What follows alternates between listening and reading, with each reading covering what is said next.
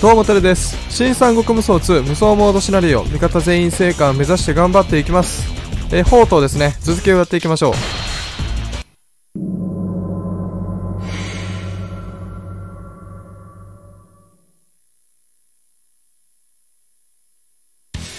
さあ今回は癒しステージ集落救出戦ですね。まあね、不当量倒せばいいだけの話なんでめちゃめちゃ楽ですね。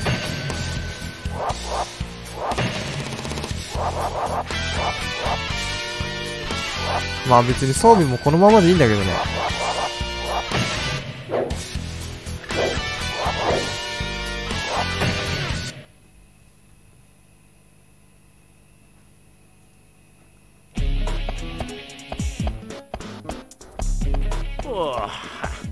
心が和むの。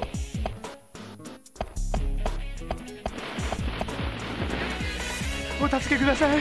昭和な盗賊どもが私の村を。任せておき。すぐに片付けるでな。民を困らすバカはわしが懲らしめちゃる。まあここのステージはね、限界突破アイテムでもね結構使われるステージですね。結構楽ですよ。って言っても敵強えなこれ。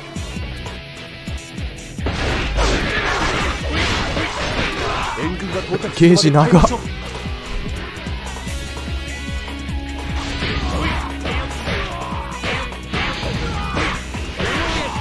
絶対当たんねえから。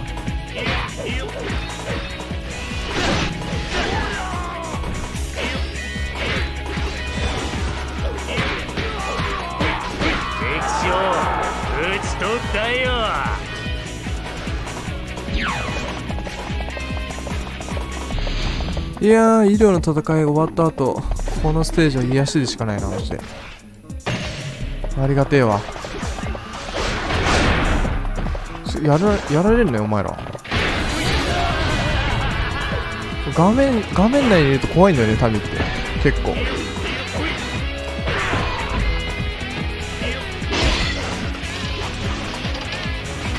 それにしてもゲージ長えな。いやフォートマジ復帰が早い。何を関係してるんだろうな。なんでこれ復帰が早い武将と遅い武将がいるんだろう。いやほんとね、エヌミがねマジ足引っ張る。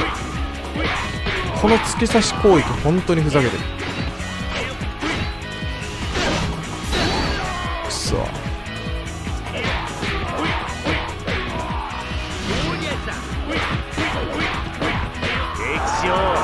打ち取ったよ。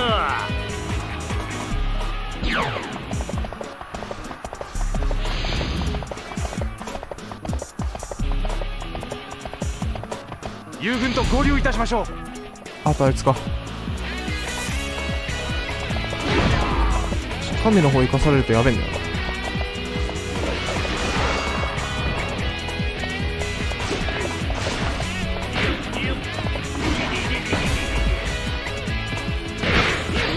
このままではまずいですね。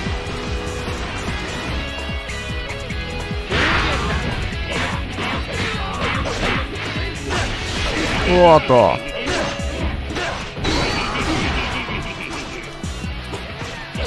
あ危ね。やっぱねでもステージ後半だからね強えわ敵は。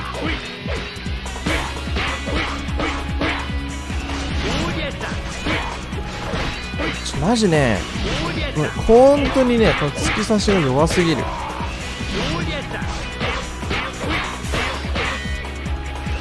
遅かったミスった。最後当たんねえんだよな。打ち取ったよ。回復ねえかな。私たちも頑張りましょう。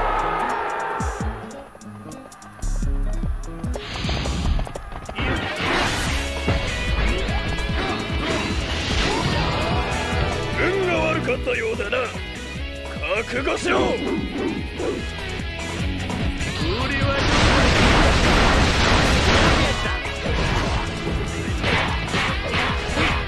よいしょ。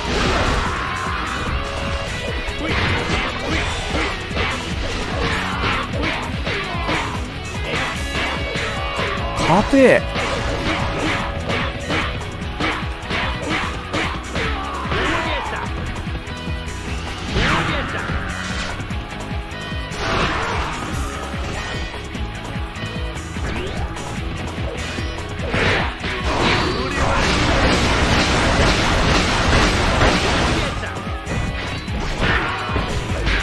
よし。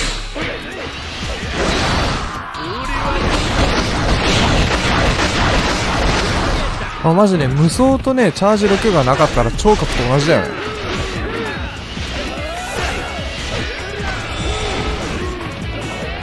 この無双のおかげでね、ポートはまだ強いんだよ。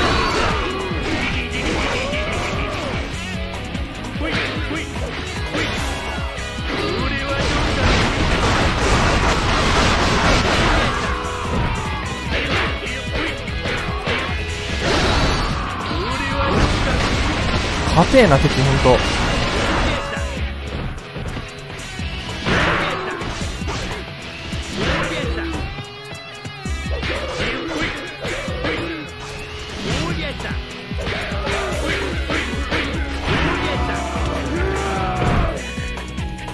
お前さんたちじゃ無理だよ。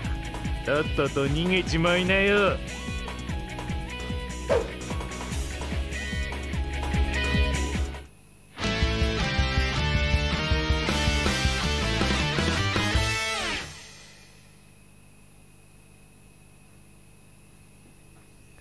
よし、これでね、集落救出戦の全員生還はクリアですね。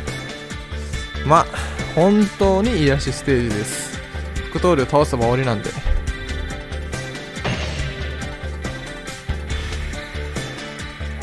で、次回がね、何倍平定戦ですね。最後ですね。5上限の戦いはないですね、宝刀は。で、今回は NG シーンありませんので、このまま終了とさせていただきます。それでは次回もよろしくお願いします。ご視聴ありがとうございました。